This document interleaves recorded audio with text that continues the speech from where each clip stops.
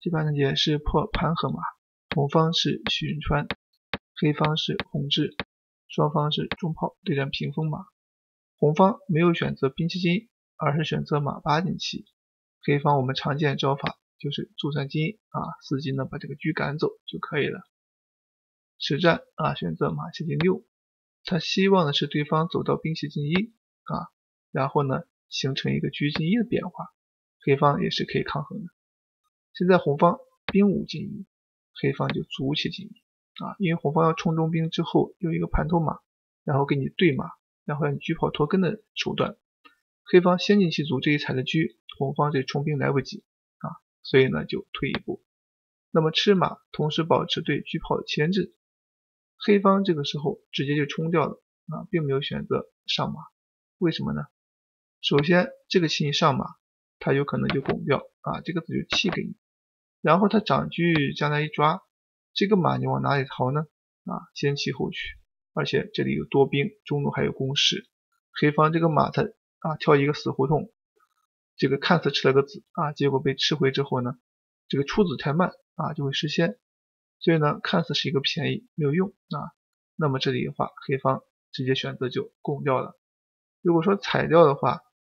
这样车炮会被牵住，而且呢也不能够解除这个中路的攻势，红方这个中路太厉害了，硬往下冲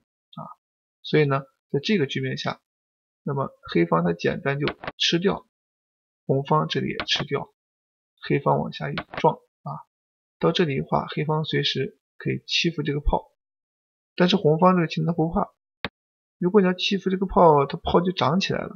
打着你，那你再一走它再长去抓你，这样会连续抢先手如果走到这个局面的话，你顶多也就换个士。那么老将一出之后呢，这个棋黑方中路要受攻，你补士象消极，长车准备过来去策应这边的时候，那么红方有一步车9平4他这里要杀你的这个底士。那你要将军的话，他直接弃车，你要是吃车的话，他可以杀一将再退一将，把这个车吃掉。所以说这些变化我们可以看出来他这个一吃士你就不能炮将，你必须补士，然后呢准备伺机一将出车，他可以车4平6先让你补士，再把你车封锁住，黑方这个车他出不去所以红方这个棋呢将来比较灵活一些，黑方在这个局面下就显得比较被动那么黑方这个棋他先走车进，这个卒先不动声色，红方车还没出来，所以黑方要抢出这个车。这个时候呢红方如果冲中兵，看似好像不让你过去，但是黑方可以强行过去你将军他不合适，你还不敢动，你一动他一将反而掏了你的车，所以你车再过来他长车再吃你，不利用你，所以呢这个棋是不行的。那么接下来红方就马7进5既然车出的慢了，就把阵型调好，那么黑方仍然是车1平8，红方先吃一个再说，黑方架起了中炮，那么这里吃掉，双方在这个局面下就是说看似可以抗衡了，红方你不能冲兵，一冲兵他将来这个棋呢就抓你马去了，你这边上来他打一将你吃马根本吃不到，所以呢中路先受攻了。那么对方他走的是马5进3，黑方这个时候呢选择炮2进3，就想欺负对方这个马那么红方这个棋看似车没有出来，这个子弟好像显得有问题其实呢这个棋是没有问题的，他这个算度太深远了。上马之后呢，这里眼看卧槽，你车在这个时候卧槽消极，那就要过来抓，把对方赶走这个马如果随便一跳的话，这盘棋黑方可能就占优了。但是在这个时候红方下出了惊天妙手，炮平2，中路这么空虚他也弃之不顾底下让杀棋。那如果说你这个炮挡他踩掉你，那你只有车挡，你不挡的话你支士也是杀棋，往这儿支其实呢你也吃不到马，反正这个棋没有作用，还不如抓一步炮。到这里之后呢，红方选择的是炮2进5这招棋呢也确实是走的经典，先去打一步对方的马，使他应手。那表面看起来黑方一打，这边一踩一吃是一个换棋，那么红方多个象，黑方呢多一个中途，应该说双方差不多但是呢这个时候呢红方他不踩你，红方还有一步惊天妙手9家。那么这个棋呢走这里之后，黑方很可能想到的就是退炮重炮杀棋，但是红方这跳马一将，你一吃重炮杀，你不吃这个车迎面当头棒喝，马上就杀棋了，所以说到这里以后很尴尬啊。那么既然如此，那这个式解围会怎么样呢？人家把你马一吃得子，这个时候踩着炮，你认为退炮重炮中路有攻势啊，对方这个棋呢子弟分家了，但其实他这里有一步回马枪，刚好把你炮踩到了，你这个炮跑不了的，所以说这个棋将来换掉之后，红方是多子啊，黑方你离开空头你也没棋啊，所以说这个棋啊你会失子。那么既然这个棋打出去之后再支士会失子，还不如直接支个士啊，这样的话显得顽强一些。那么红方打掉之后啊，黑方必然要吃完之后想要把这个炮赶走，再把这个马啊想办法抓一下，看能不能抓死啊。那么现在这个棋呢，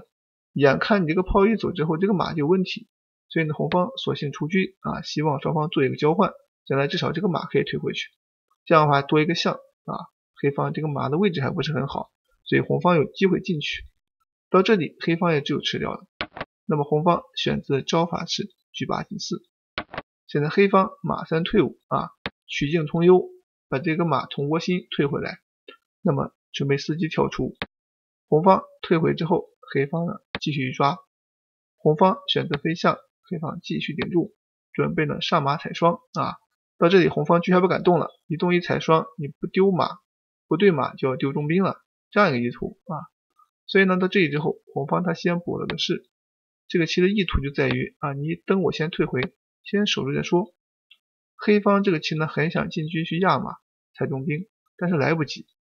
点车压马需要2步棋，人家车点进来之后杀兵杀一将啊，有抽马的手段，这你还不敢吃啊，那么黑方就主进赶快去对吧，想办法谋和。红方这时候呢进车妙手牵制啊，很精彩，到这里你跑不了啊，那么黑方也就只好退回，将来的补个象生根强行去对啊。这个马一退呢，他守住了这个点位，对方啊不能吃到卒，那么眼看着棋对完兵可能要和棋啊，这棋引起难度确实大。红方这个棋呢他啊敌退我进了，你还没来得及飞象他马上来了，所以黑方是很无奈，这个兵呀保不住，黑方就隔断一下再说吧。那现在这些强行去保，红方马3进5啊，这个棋套路很深啊，什么意思呢？就是说他强行给踩了，到这里之后让你去吃，那你一吃他再一杀，现在这个马是跑不了的，将来你再补象都来不及，他硬看你啊。如果你贸然对掉车的话，他这个中兵一旦一过河，不管你拱哪一个兵，他总能拱一个兵，将来这个棋肯定要再过一个兵，过2个兵之后呢，卡住象眼慢慢往过运，这个兵又要被抓死啊，或者说卡现这个兵就过来了，所以说最终会形成4个兵，这棋就太难下了啊。同样道理，你要拱这个，人家拱这个，那也是4个兵，所以说这个棋肯定不行啊。那对方到这里之后呢，其实他不敢踩，这一步强行吃啊，中卒1个人大。那么黑方落回啊，到这里的话，如果你去踩的话，你兵没过来，这棋啊就不好说了。所以说这里红方还是啊先忍住啊，找机会呢再进去，进退自如。黑方顺势上马一蹬，红方又退回去了啊，这个棋呢确实走的啊高明，吃了你一个兵，然后又推到原位，你还把他没办法。然后呢这个棋黑方又只能再退回，否则这边不能动。那么黑方准备苦守啊，红方车退1步，到这里黑方选择进车，准备了抢兵。现在红方这个马往上一跳，准备强渡中兵，黑方也顾不了这么多，只好吃。这里的话红方走的比较细，把边兵先保住啊，黑方选择的是小卒啊，强行送一个，逼迫对方表态。那么红方也不管这个卒啊，先吃了再说。那么黑方上马一蹬啊，这是踩着车踩着兵，现在这个车呢过来啊，把这个象吃掉，这是关键。因为你要是吃边兵的话，他把这个中兵一踩，将来这个边兵可能还跑不了啊，所以呢你是车马兵啊，所以呢他还有个象，所以呢红方就想把这个象限一破，这上马车马冷招很快就杀了，不贪吃这个卒。那现在这2个兵你随便吃吧，你总不能一下吃2个吧，所以他要抢速度。那么这时候呢黑方啊选择小卒一平，准备去卧槽啊牵制对方，因为红方这个卧槽也太厉害了，所以呢，到这里以后，双方开始比速度了。那这里如果说你急于上马，他这个士一步又给跑掉了，所以暂时还是没用。红方就先把这个兵保留黑方也只好先吃一个，毕竟他马没走，你卧槽暂时没用。那接下来对方退回，又吃这个卒这个卒一吃，车马双兵，还多2个象，所以这优势就很大了。那么现在又多兵又多象，黑方也很无奈只好先跟着再说。到这里红方先支起2角士防止卧槽马。到这里黑方小卒一平，准备过来驱赶这个马。到这里之后呢，红方他出来先抓一步马然后是为了脱身，避免这个棋失子。接下来黑方切进去要踩士，那么红方先补一个。到这里的话兵又不能踩那现在选择招法是卒5平6驱赶一下，这个马仍然上来。如果你要吃兵，可以将我马抽了，这棋你要输，所以不敢吃呀。那因为你车双士合不到他这个车兵，没有任何办法到这儿之后呢，还有一个马，现在补一个士再说。那么红方兵5进往下冲黑方小卒就往下拱。到这里红方再冲一步，这棋一破势就厉害了，黑方也没有办法，只能说是对杀一下。现在呢红方不管你，红方直接选择车7进3，那目的是要兵5进1，你这个车还看不住。那么到这里你只能往中间看，往中间看的话，其实他就拱一将把车一吃，你也要输。所以黑方到这里一看，这一丢车没法下呀，索性先整一将再说吧这里也是通过弃子希望呢将来有一个进卒之后杀象，比如说你飞象我再甩车，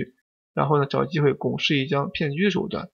但是这个棋你骗不了车，为什么呢？因为它双象连接你现在这个棋拱一将，它一吃刚好2个象连在一起，你想抽车抽不得，所以对方没有办法情况下，甩车又准备拱给士吃马，到这也是顽强了。那么红方这个棋呢，他赶快把这个车看住马，这步棋也是非常稳健。那这样一来的话，你就拱一将也没棋对方先出来想找机会偷杀一下比如说你这个马一走之后他这个拱一将你上来点死，出来之后一面杀棋。但这时候呢，红方他先车7平6这棋非常稳了，这个时候他出好将就没棋了。所以到这之后黑方也没有办法，黑方就车6平7又想去杀象偷一下，然后呢这棋红方这个马不能卧槽，红方瞬间就把士给踩了。到这里就认输了，因为这个棋你要不管的话，他这边一将还吃着你的兵，你想杀这个来不及，你拱一将就兵老掉，他出来你还是没用，再硬杀你底士。所以到这里的话，应该说红方攻守兼备，又可以将军吃兵，又可以杀底士杀棋。而黑方这个棋呢，守也守不住，你一守他回马将你了，然后一吃他一拱兵就绝杀了，所以没法下了，只能认输。到这里许银川获胜。